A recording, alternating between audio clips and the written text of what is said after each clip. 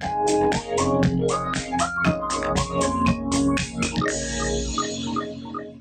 name is Emmanuel Obayagbona from Edo State, Benin City, but born and bred up in Delta State, Warri.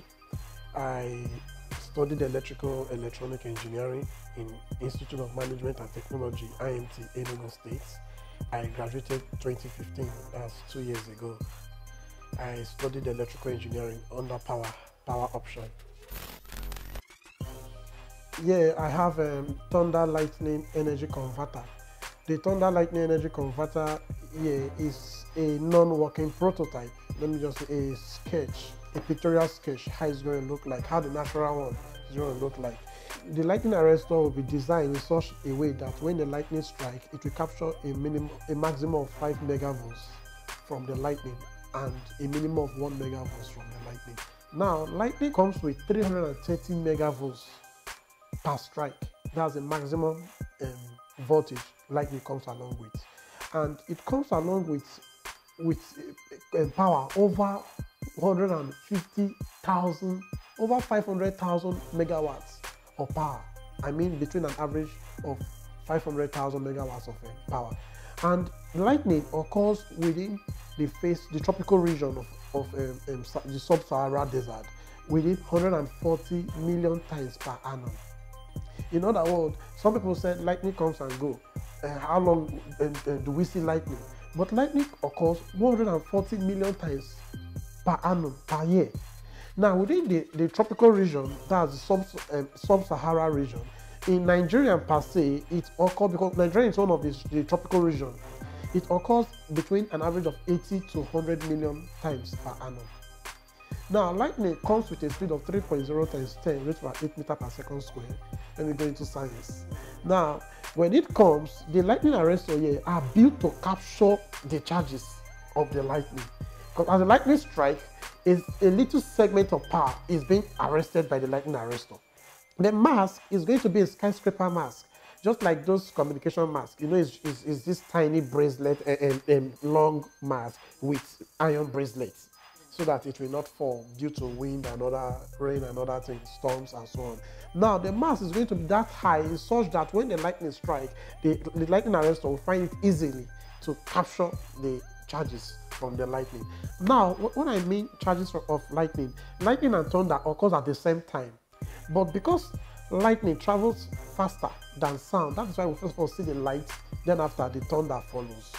Now, if you hold a piece of metal during the rain, you find that when it is lightning, one will be electrocuted.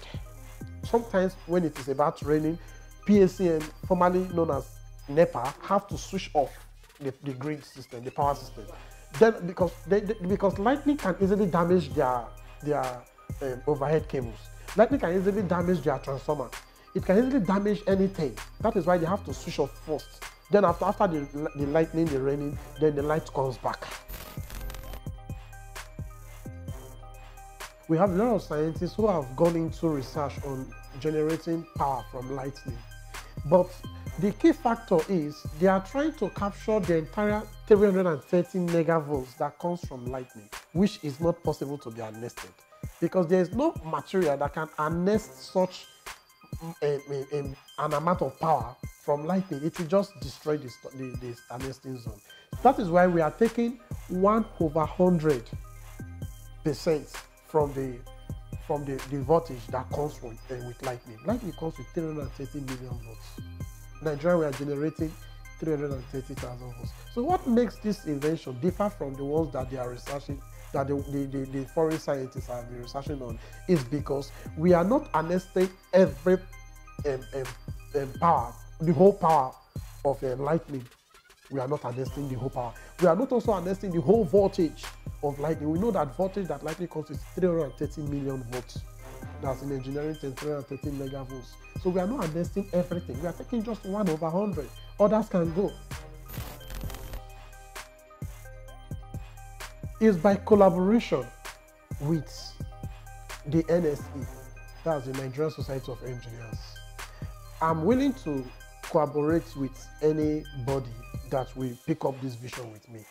If federal government can, introduce the NSE to this vision, as in working with my plan now, we'll bring this vision to limelight, because this vision entails so many aspects of engineers, like the metallurgical engineers, the electrical engineers, the instrumentation and control engineers, the soil science, geographers, astronomers.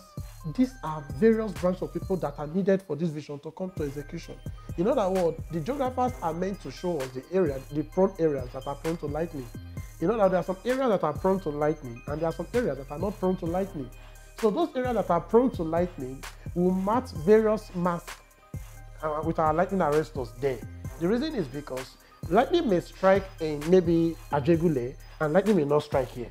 So the lightning arrestor in Ajegule will trap that energy and transmit it to our harnessing zone, our storage zone, through overhead high tension cables. Here we have a generator power booster. The generator power booster is an electrical device that is used for ironing via generators that cannot power pressing iron or that cannot power heavy loads. For instance, most people find it difficult to press their clothes using their Pass My Neighbor generator. So with the aid of this generator booster, one can iron his clothes comfortably and toast bread with his bread toaster, which the normal generator, the Tiger generator, cannot power. So what we do is, when you turn on the generator outside, you plug this to any of the wall sockets in the house, and then after you plug your maybe your bread toaster or your electric kettle or your pressing iron, and then start ironing your clothes using the gen booster. Then secondly, this product here is a product that can automatically switch off your generator when there's public power supply. When there's public power supply, one don't need to go to where the product is fixed. The person just needs to sit where he or she is sitting, and the product does the switching off the generator on its own. So nobody goes out to off the generator. Now this is an indoor device. It must be installed inside there. But if in the absence of public power supply, one wants to switch off his generator, assuming the gen is on, the person don't need to go out or keep waiting for public power means to come in. No, the person can just automatically manually shut down his generator by pressing second to the last button till the generator goes off. So it can switch off all kind of generators. So this product will help Nigerians.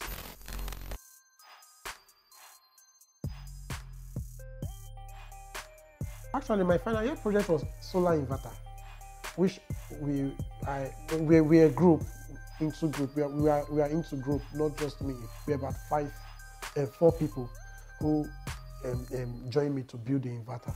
So it was a school project. You know, it was very, very expensive. So they have to group four people to one project, 4 people to one project. For those who their projects are very, very expensive.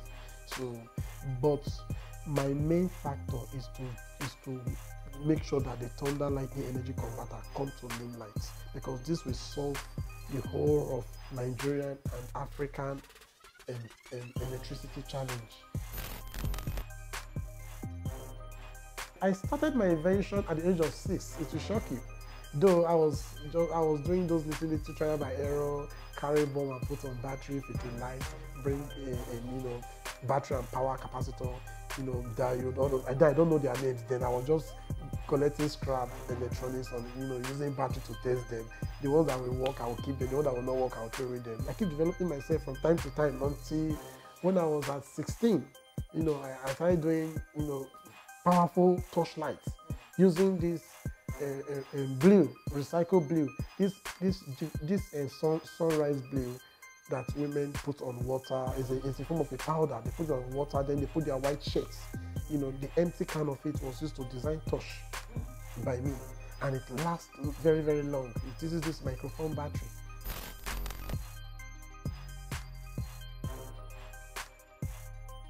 People saw these things in me, and they keep encouraging me.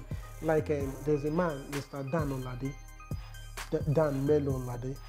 I found him on Facebook. He's one of the people that support me financially to push my invention. I have a woman from Germany. I'm talking of Malia Bart Williams. She's a white woman who encourages African inventors, so she supports me also. Then I also have a scientist, Michael Shoho. He's from Cameroon, but he's a scientist. He's based in Washington D.C. He also encourages me as well. Then I have a Dr. David Elijah. Yeah, Dr. David Elijah of Grace and Power Prophetic Ministry. He has been giving me money to push my invention. My own parents, they sent me to school, so the little they have, they use it to make sure that I'm a graduate. And education is the key, Give a child education, and it will bring out, it will develop something out of that education. So that's the best my parents could give to me. These are sample products, although I wish to mass produce them. Do you know that if we mass produce this product, it will earn foreign exchange to our country? Because not only in Nigeria that suffers epileptic power supply, from there are other African countries that also suffers epileptic power supply, like from Liberia. Liberia suffers 98.2% blackout. Nigeria suffers 55.3% blackout. So this product will help other African countries that uses generator as well. Production of this product is 8,200 naira. When we mass produce it, maybe via in-housing, because federal government is looking in a way where we can employ youth, the unemployed youth, to be employed. Millions of Nigerians we will give them job to package the products, to fix the product, because we are not mass producing the whole product like this. We are producing them in parts. Then we employ Nigerian that has no job, or you have to keep assembling these things until the complete product is set. I would like the federal government to look into this vision, because we are pumping money so much on fossil fuel. Now we want to go into nuclear energy, which I said in one of the interviews I had on the newspapers, some of the media, that I don't encourage Nigeria to go into nuclear power. Why? Because we have not finished managing the hydroelectricity we are having at Mina. We want to go into nuclear power, which is far more expensive than the maintenance of hydroelectricity. Number two, the issue of insurgency. That's the Boko Haram. When they target such place by throwing bomb there, when nuclear energy leaks into the atmosphere, what happened? In foreign country, it causes almost disasters and so on. It will happen in Nigeria right here. And it will be more disastrous than foreign countries, because they can even control theirs. Now, the way forward, I am appealing to the government to look into my aid, so we can move from this level to, industrial level, bringing this non-working prototype into a working prototype, and then scaling it up to industrial level, whereby the whole of Nigeria will be enjoying free, steady, constant power supply.